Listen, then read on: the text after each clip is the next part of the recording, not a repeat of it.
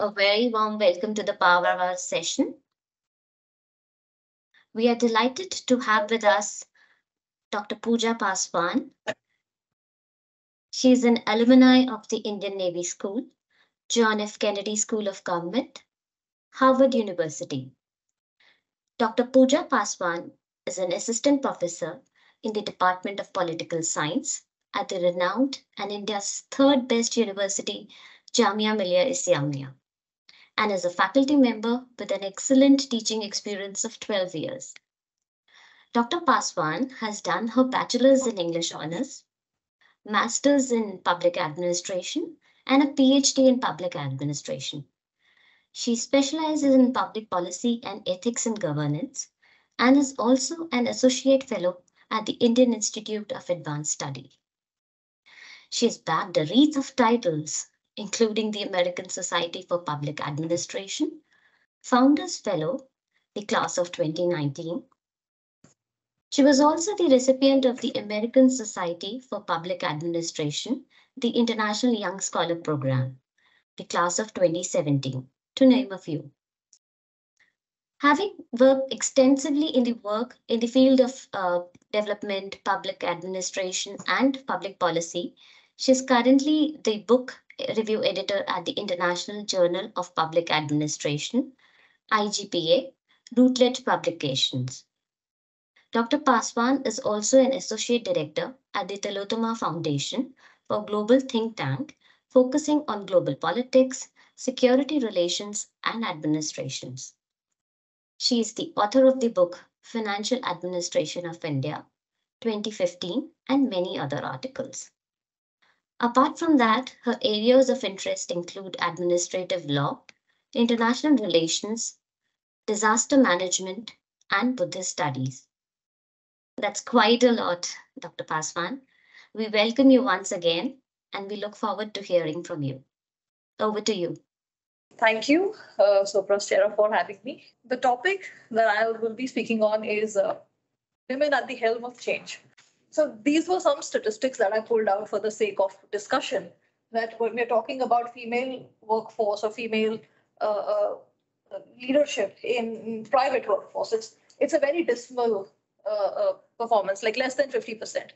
But then the argument comes, should you have representation only on the basis of diversity that would compromise the performance of a company?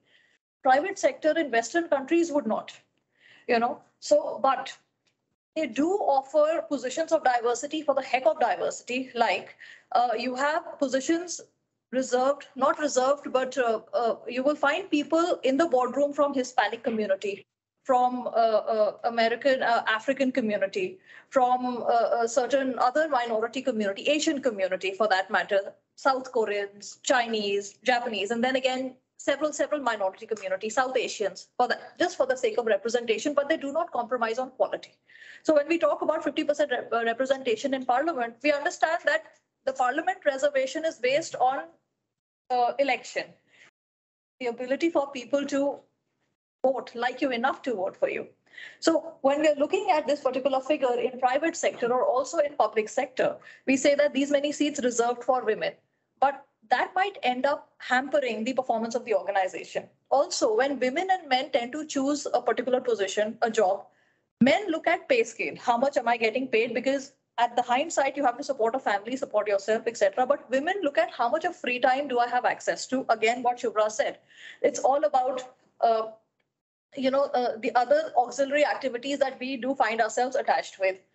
But again, the same scenario in a Western country is that if you're an employee in a European company in Europe, you will get weekends free to do your laundry, to do your chores, to run for groceries, to look after your kids. All that work is done during weekend and nobody can email you, not even your boss can reach out to you during the weekend. Whereas here, you can get into the hustle culture because there is a housewife taking care of everything at home. What about somebody, a woman who's skipping up promotions because she has family responsibility, or forget family responsibility, but other agendas of her own, hobbies to pursue and things like that. How many women have the luxury to pursue hobbies? Your free time is usually dedicated towards family. So when we look at leadership from that particular perspective, And particularly women in leadership of that particular perspective, certain jobs are very lucrative for women. Like women will most of the time apply for HR or finance position because there are certain jobs that do not require you to travel as much, do not put you in a decision making power, and also people tend to trust you. You know, in HR, you'll have to listen to people. Again, women tend to apply for teaching positions. But there is one exercise I often do in my class that I ask my students to picture uh, the teaching profession. But when you picture a teacher, you imagine a female teacher, and when I say professor, you imagine a male professor, a male entity. You know, similarly, surgeons, a gynae, you would imagine a female doctor, but a neurologist or a cardiologist, you would imagine a male doctor. So that's again, those kind of gender biases do exist. And if there is a female cardiologist, head of cardiology, suddenly you find you will go online and look up at her credential and see, is she really worth saving my life, or should I go and consult a different doctor? We all do that, and believe me, people in the West also do that. And in fact, like this time when I was a faculty, I was teaching at a university. So there was this one student who then said that the number of female faculties in mathematics department in United States, particularly in statistics, is zero, because mathematics department requires a commitment publication which is higher than the commitment, academic commitment required in social science discipline. So political science, public policy, sociology, you will find far more women as opposed to mathematics or statistics or computing and things like that. You know, so here comes the basis of choices that women tend to opt for disciplines which are more comfortable and will help them uh, develop their personality, will leave room for family responsibilities, etc., etc. Right? The next slide. So this was one study where women in leadership, the roles were defined and challenged, and this was published in HBR, Harvard Business Review. Although women score very high on leadership roles, but having said that, like I said, in diplomacy, we use the term hard power and soft power. Hard power is when governments interact with each other at the ministerial level, at the defense level. Soft power is when governments interact with each other at cultural level. So currently the G20 activity that you see all over India, that's the India showcasing soft power. And also through soft power, we tend to achieve more benefit of interaction with different countries, like Indo-Pakistan cricket matches that we saw during Atal Bihari Vajpayee's time. Then you have several cultural exchange, Indo-Russia cultural exchange, Indo-France cultural exchange. That's the mention or the display of soft power. But in leadership, or particularly in a family, when husband and wife both have to exhibit leadership to run the family, we often say that the man in the organization is that depicts the hard power, where takes tougher decision, and things like that. Whereas the woman depicts soft power. So she goes, interacts with everybody. She calms down. She calms down and she maintains peace at home, or a particular harmony at home or in the workplace. There's also an observation, and actually this is my own personal observation. I could be wrong, but I remember I was serving under Professor Kudlur Savitri, who joined our joined as the head of the department during COVID, and we instantly saw a change in the leadership. She initiated that there should be a pantry in the department, and when we want tea or coffee, we don't have to send the peon to run to the canteen and get refreshment for the any guest or any person coming and delivering lecture in the department. The small changes, softer changes that she made day to day easier for us. Whereas the earlier head of the department would think that, okay, we need to sign an MOU with this particular university. He would work on a broader picture, whereas she made things very easier for us in the department for everybody to work, and the navigation with each other, or different MA programs became very easier. So when we do see, women tend to excel in leadership because they network better. Women tend to excel in leadership because they tend to they excel in the informal communication network. I don't want to use the word gossip, but men gossip as well. Although, but then again, the informal channel of network which thrives in an organization, believe me, and I'm not contributing it to just to women, but informal channel of network is important, not just through grapevine or anything, but their interaction with different departments, the way they can approach a different department informally as well, they have a broader expand of reaching out to people as opposed to a man who would be formal, who would be very straight jacketed in his approach or something like that. So here comes the argument that they do excel, they score very high in leadership competency, but are they provided with the opportunity? Because there is a shadow of doubt that she will get into a family way, or she will be required to fulfill certain household duties. There was one seminar in my university, which was being held by a Center for Women's Studies. And there was this one professor, she was the director of MDI University, Gurgaon. She said that if my child scores poorly in the exam, I am blamed because I am working very hard. Although I and my husband, we both work equal hours, and I work for lesser. He was in a private sector, she was in academic. But if he performs badly, my family says, just because you did not devote much time to his work or his studies, and you devoted more time to your work, and hence, see, look at his performance. But that argument is never given in front of a, is never given to a man, But then that's a cultural bias, right? Put yourself in United States where you're working in a private organization.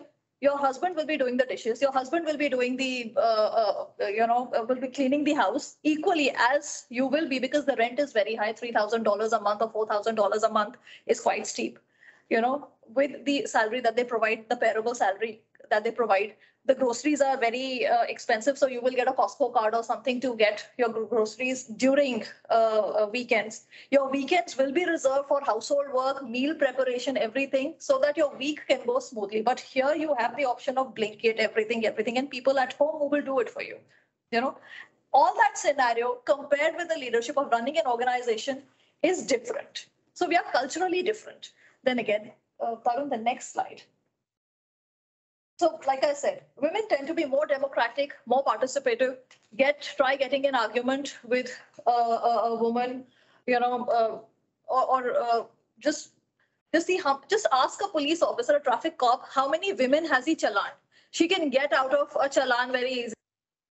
So, मुझे class में जाना है and all that. I was getting late and all that. I can literally bargain that I will not pay 500, but itne mein chhod dijiye, like that. But a man has to go to work and all that. Main kyun do? And suddenly the ego comes in, on the forefront.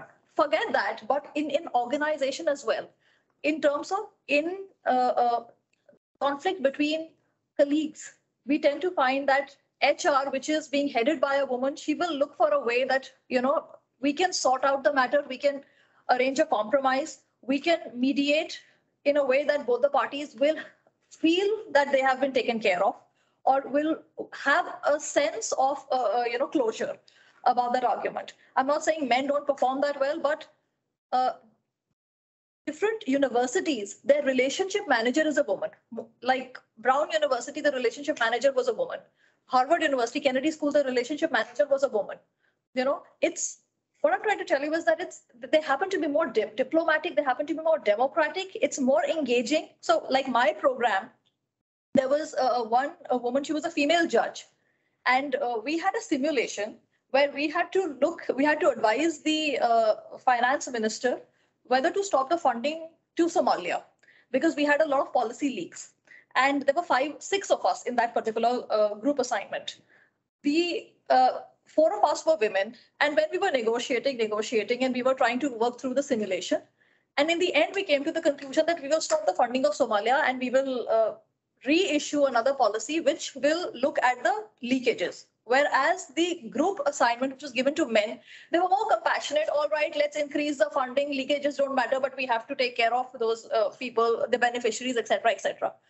So our professor, during the evaluation, he awarded us more marks. He said, all right, all women, but in terms of practicality, getting the work done, and we tend to feel that women have a softer heart. She's more emotionally attached to the target, and hence she will take a decision that will be more humane in nature. Not that our decision was not humane, but it was practical. It was practical in terms of saving the funds of the country. And it was also practical in terms of making policy adjustments, which was required. So what I'm trying to tell you is, in terms of these tendencies, democratic tendencies or participative attitude has nothing to do with the fact that you're a man or a woman. It has to do with the fact that how seriously you take your work or job at the helm of the leadership. Next slide. Like I said, this is a study. This is a 2020 study, and this has been researched. And again, the people who participated in the study were employed in private sectors, academics. So their sample size of the universe of the study is then again people who were mostly employed in the West. But then again, like I said, I had to take up a study which is authentic in nature. So some women do feel that they are overlooked in the times of crisis. Forget the fact that at the time of a crisis, the board makes a certain decision. I remember once there was one position in the department for which this colleague of mine, she was overlooked, and we had just joined. This was like 10 years back, 11 years back, we had just joined. And what she did, instead of being upset about that particular position, she started applying in different positions, different responsibilities, fellowships outside of India. So now when you actually speak to her, she said, thank God I didn't get that opportunity, because had I been given that particular opportunity, I would have been country bound. But that trauma helped me to get out of it and start gain opportunities that I would have never thought that I will be applying to, or I would have never thought I will have access to. So maybe what you think is crisis is just a bump on the road that is to lead you somewhere else. The next. So that's the study. The next slide. That's the study of HBR. When we're looking at no, previous slide. This one? No, previous slide. This one? There was an delay. Yeah, this one. So when we are looking at leadership in general, like I said, leadership is gender neutral. So when we are looking at leadership, we tend to look at one aspect of self-awareness. So in Buddhism, there is a meditation practice called Vipassana. And Vipassana is basically a 10-day retreat where you don't speak, you observe a 10-day moon, you meditate for a good 9 hours, and you're on a sattvic diet. It's a good retreat. It's something that everybody should experience. And in that particular period, you are taught through breathing exercises, through meditation, you're taught self-awareness. Now, when you're in a position of leadership, it's not about, some people might think that leadership or authority is governing others and telling others what to do. But leadership is also a journey into self, making a self reflection.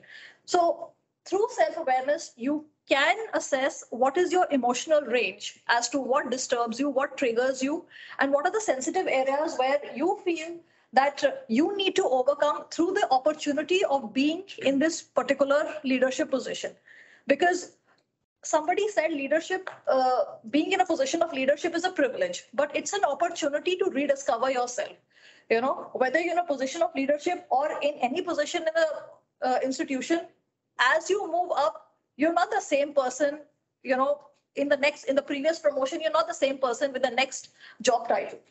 So reorganizing, recognizing your range of emotion is very important, because that would help you, or that would prompt you to play a more effective role, not just as a leader, but also as a member of the organization. So let's just say that, so A or X or B or man or a woman comes into a role of a leadership, suddenly we say that the person's attitude has changed. The woman's attitude has changed. She's become more authoritative. She's become more assertive. She's become more, she's telling people what to do. It's not that. It's just the self-awareness of her emotion and recognizing that this leadership position comes with these responsibility, these deadlines, and the expectation of the organization or the trust of the organization for me to deliver those targets. Then self-management. Again, we're looking at emotional and social competency inventory. This aspect of a leadership is very important. So there is a managerial grid that we often practice in public policy and leadership class at Harvard. And that particular grid helped us mapping our emotional pattern. Like in a particular situation, I would be angry, but if I am heading that particular situation, I cannot afford to be angry. I have to keep calm and look for solution, and also manage the emotions of the said employee who have the luxury of getting angry, but I don't. So then self-management or effectively managing your emotions at the helm of a particular institution is important, whether you're a man, whether you're a woman. Social awareness, understanding the nature of the organization. See, I teach in a centrally funded government institution, and my university has a reservation for 50% reservation for Muslims. And having said that, it does not, the culture of the university is very different from Delhi University or Jawaharlal Nehru University. Now, if I were to present or expect the students to behave or have that cultural openness or a cultural mindset of a student of Delhi University, then I'm fooling myself and I'm making my job harder. But if I make an assessment of the environment, and if I make that through that assessment, I know that what is expected out of me and what should be my expectations out of the environment, then my journey will be very smooth, whether I'm heading the organization or whether I'm a part of the organization. So there was one in one of the incidences, like I was taking a class at State University of New York in Buffalo, and there were several students. You know, in MA, you find students from various different ages, because master's program is open to all the students, you know, regardless of the ages, regardless of people, whether they're working. And there were students, Hispanics and different set cultures, and they had a very different notion of India. So somebody said that, Dr. Paswan, in India, is it true that it's unsafe for women and things like that? Yes, but it's not unsafe as exceptionally unsafe. New York is unsafe for women. Boston, if you were to venture out after in the dark hours, it's unsafe for women. Even in New York, if you're in the downtown area, or if you're in the Queens or Brooklyn, it's unsafe for everybody, not just women, but for everybody. Your chances of getting mugged are higher in New Jersey. So as opposed to, it's all about perception. So when my colleague who was my host at that university, she told me, look, this is the demography. These are the students, and they come from this background. And unlike in India, where MPA student would sit for a civil service exam or something, they will enter the government, they will enter private sector, they will work in city hall, they will work with mayor. And all these people do have a very constricted mindset because they haven't traveled well or they are not very well read. So you have to justify culturally, and you will have to break some myths. So it's all about understanding the organization and the environment of the organization. Then the relationship management. We often see that managing, inspiring emotions to achieve common goals. The idea is mentoring goes a long way. The fellowship which Deepthi mentioned was awarded by the American Society for Public Administration. It's a mentoring fellowship where the fellows from this particular year will mentor fellows from the next year to occupy positions of leadership, or they are grooming the people to occupy positions as a treasurer of some section on new public administration, or section on women and public administration, or section on women and South Asia public administration. But we mentor students or new professionals to join, and we groom these professionals to join the next line of leadership. And that's how you ensure that the organization will have a longer life expectancy, as opposed to somebody you're bringing in, a leader or somebody from outside, and people feel imposed by their leaderships. So, a relationship manager, when we talk about mentoring, which I do discuss in the other slide as well, is absolutely very important. So emotional and social competency, this was a core program in leadership at Harvard, where we saw that how it's not about organizing and collating different institutions and them working with each other, but also changing yourself for you to work in the same organization at a different role. You will be very different when you have just joined, and you will be very different. You will behave very different when you have served for a good number of years, because you have examples to set, you have people to mentor, you have responsibilities to fulfill, and all of that add to the whole persona of the leadership. Next slide. So HBR also published research on the role men can play in empowering women. Like I said, we are not victimizing women, and we are not discussing gender biases. But in an organization, like I said, we saw the statistics, 35% women workforce. And this is this could be by default, this could be by design. But if you look at teaching at primary level, women outdo men. If you look at women in gynae, women outdo men. So certain areas, women, there is a surplus of women, and this is also by choice. Again, I'm giving the example in Boston, there are several clubs. So during weekends, the embassy, the Italian embassy and the Spanish embassy, they hold salsa classes. So in one of the classes, there was one Harvard pre-med student. And this is very unusual for a pre-med student, for a hobby class. And he was an Asian American. And he was very well versed with the moves and everything. So I asked him that, how do you find time? He was a male student. I said, how do you find time? And he had come with his colleagues, classmates. So he said, this particular activity helps me disconnect from what I do in general, from my studies. And this also helps me with my mobility. Because in salsa, it's not like Bollywood dancing that you're throwing your arms and legs around, but it's very controlled. You have to keep your body in control.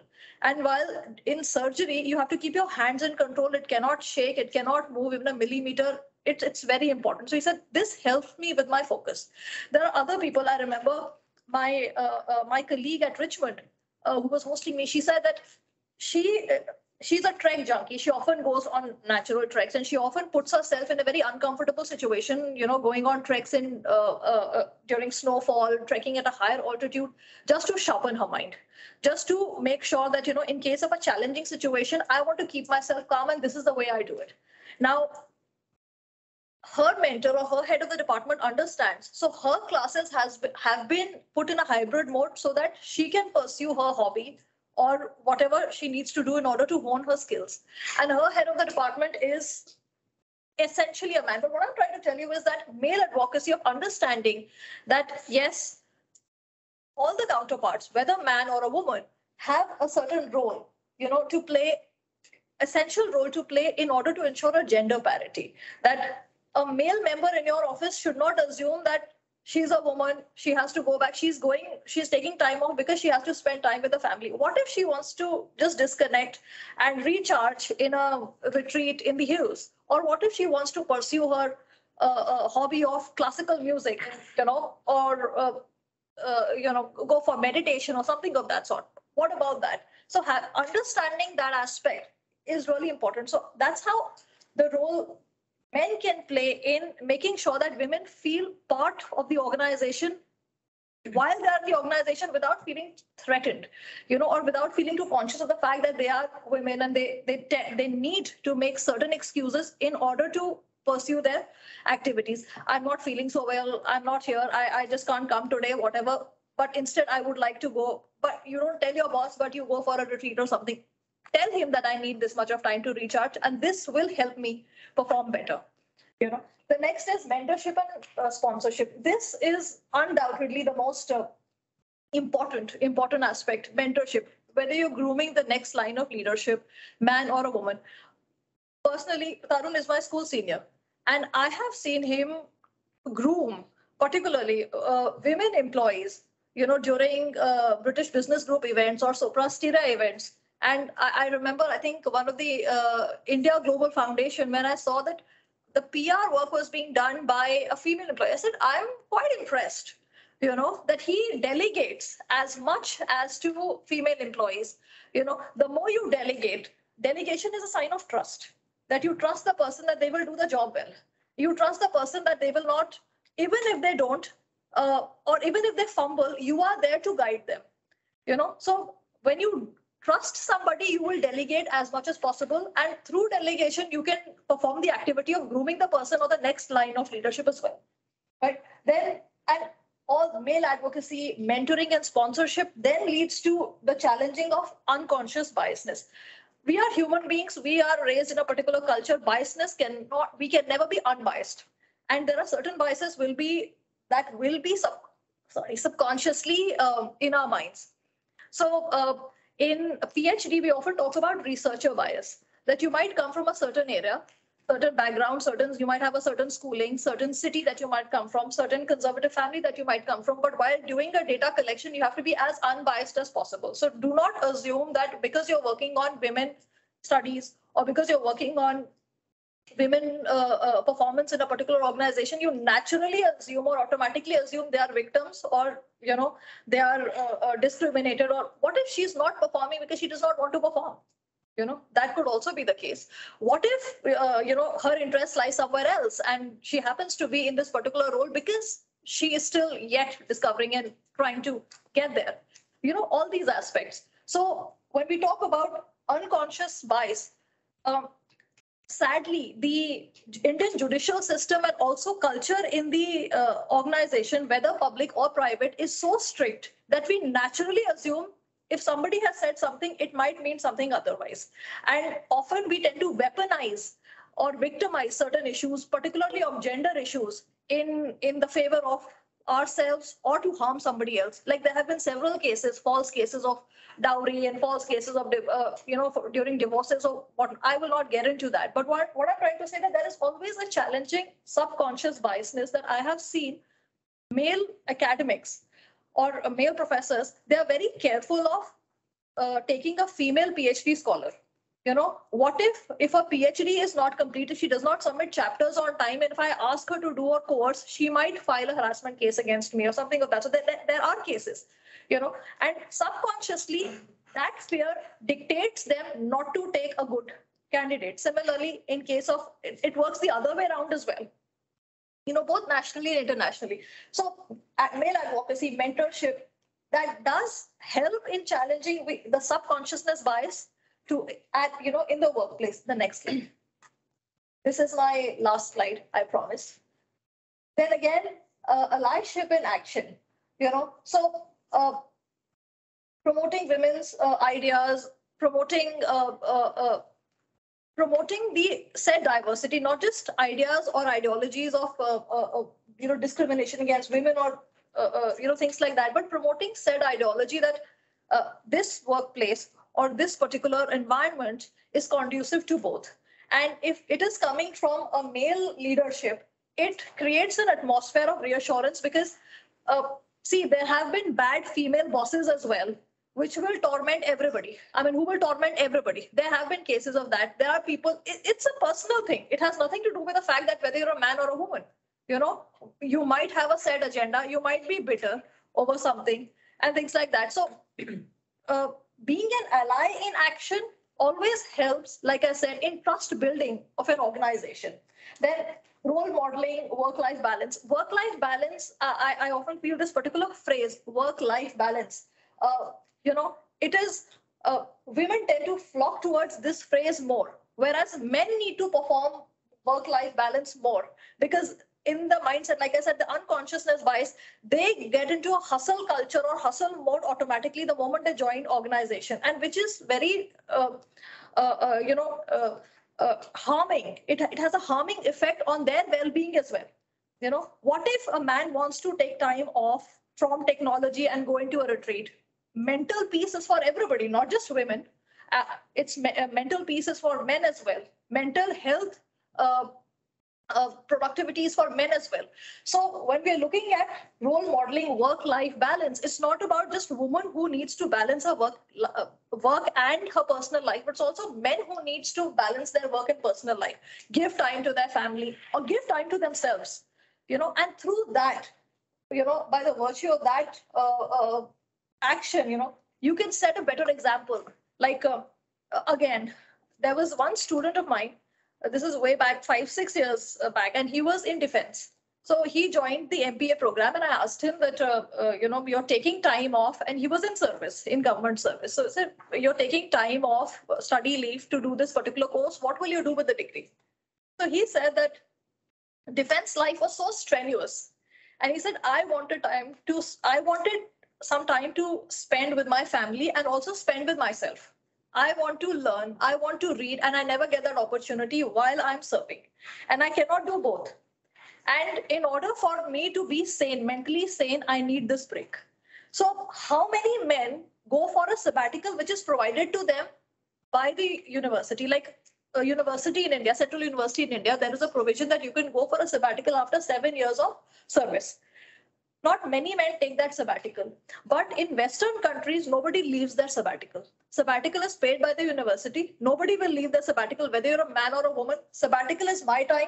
I will go travel to a different country. I will write a book. I will write a research paper. I will read 10 books. This is my time. So guarding your personal time is important. And if men can do it with an example, we should normalize guarding our personal time. We should normalize the fact that we need time for mental peace, and that kind of a work culture will automatically create a gender balance. Like mental peace is for everybody, mental personal time is for everybody for that matter, and then creating safe and respectful workplace. If all the criteria above are met, you guard your personal time, you mentor the female, all the employees, forget female or male, and then of course, naturally, that's the aftermath. And here I'm going to stop. Wow, that was quite exhaustive. And I must say that, the points that you mentioned about male advocacy and, men having to improve and work upon the work-life balance aspect that women have been hearing all their lives is something very interesting.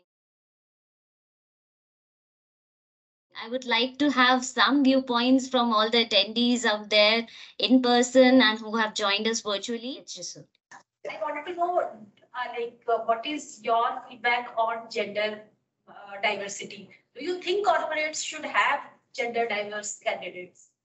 Gender diverse candidates. Diversity candidates. Gender diversity candidates, you should have a criteria first. Like, these many years of work experience, depending on your intake. Like in universities, we do have reservations, but we don't compromise on cutoff. So in corporate, if you're, let's say, looking for a project manager, he or she should have these many years of work ex. He or she should have stellar recommendation from previous employees. She should have, or gender diversity can work in favor of men as well. So again, we're talking about gender diversity, not favoring women only. No, I meant gender diversity candidates, like females. Okay. If you have same qualification, male and female, same number of experience, project manager role, but if companies promote gender diversity, should they then be biased on the female candidates? What are your thoughts? Private companies cannot afford to be biased towards female candidates or have that kind of intake solely on the fact that she's a woman. But if she meets the cutoff, then yes. If she meets the said cutoff, she has stellar recommendation from from the previous company. She has worked in other companies, particularly competition. Then and if she does perform well at the interview, I believe you have first, second, third interviews, couple of stages. So if she does through all that, then yes. But having said that, I do know for a fact that bringing in diversity, we're just talking about gender diversity. And see, in India, you're looking at from a lens of man and a woman. You're not looking at other genders, the third gender and other genders, because the society is very constricted. But if you go outside, you have people from every section of the society, and that society is very diverse to begin with. It's not just Hispanics and different nationalities, but it's also people with different orientations. Not just man and a woman, but different orientations. So when you bring in that kind of diversity, you also bring in those viewpoints, which makes the work environment and work culture very open for anybody to come and accommodate themselves. So if, let's say, your workplace has a high ratio of men as opposed to women, then it is fair for you to bring in more women in order to strike that balance. So that a woman coming into your workplace should not feel that they're only men, they only talk to themselves, and men are scared to over interact with a woman in case she thinks I'm being over friendly or I should protect myself or something of that sort. But if you have a fair balance, a judicial balance, then that interaction, that flow of interaction, that flow of communication will be easier. So if the ratio in your organization is skewed in one way or other, more women then get more men. So he wants to know some tips on dealing with somewhat extremely hard, hard to deal with managers. See, I remember we had this one colleague who became the head of the department. While she was a professor, and while she was the professor, all the assistant professors, like the junior colleagues, we were very scared to approach her. Like Professor Savitri, we don't want to approach her. She was strict. She was the best in her field. She was achieving scholar. She was a Fulbright scholar. She had excellent publications, and her research scholars were also like very well groomed. You know, because she would look at every comma and every punctuation on their thesis. When she became the head of the department, we saw a huge change. I mean, she was the head of the department only for 4 months. She expired during COVID in office.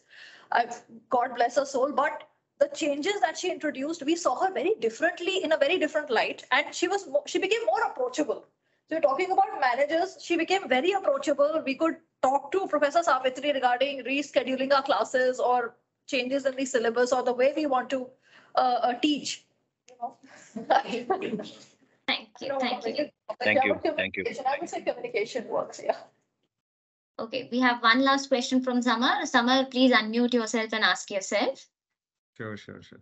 My question was, what, according to you, might be the ratio between men and women in the leadership role in workplaces by the year 2025 or 2030? Like a rough estimate. Okay, it's 35 now. It 2025. Yeah, but it all depends on the initiation, the initiative which companies take in order to bridge that gap. And I don't think you should bridge the gap solely for showing numbers, because if you do that, then you're seriously compromising on your performance. So by 2025, that kind of an, I mean, we should not make estimates so close. 5 trillion economy by certain year is also, it's an estimate. So I don't know. I don't want to make an estimate and then not see it happening. I can't really say that yet.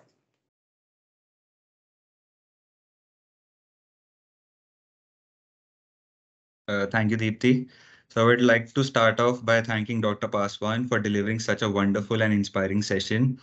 The insights that you have shared were very thought-provoking and transformative in nature, to be honest. It was truly a power hour in all sense, like for me and all the colleagues that are attending this session. Moving forward, I would like to thank all our colleagues who have joined this session from various locations, and I would like to extend a digital applause for being an active part of this Power Hour on women empowerment, making it a lot more engaging for everyone. Lastly, I would like to conclude this episode by quoting a small statement by Michelle Obama. So here it is. There is no limit to what we as women can accomplish. So this entire statement is solely means that sky might be the limit for men, but not for women. So on that, I would like to call an end to this episode. Thank you all for joining in. See you soon in our next Power Hour session. So thank you all. So we will now begin with the felicitations there. May I request Murari and Usha to please hand over the certificate and souvenir. Thank you so much, Dr. Paswan. Thank you.